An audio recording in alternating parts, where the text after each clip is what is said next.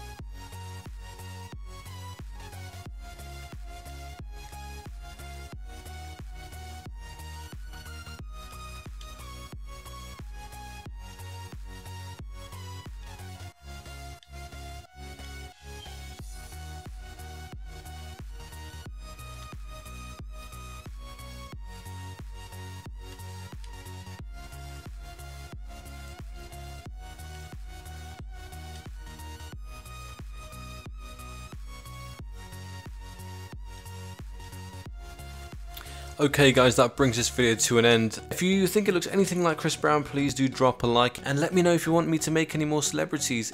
Okay, so hopefully you've enjoyed the video guys. Like I said, thank you for watching and I'll catch you all next time.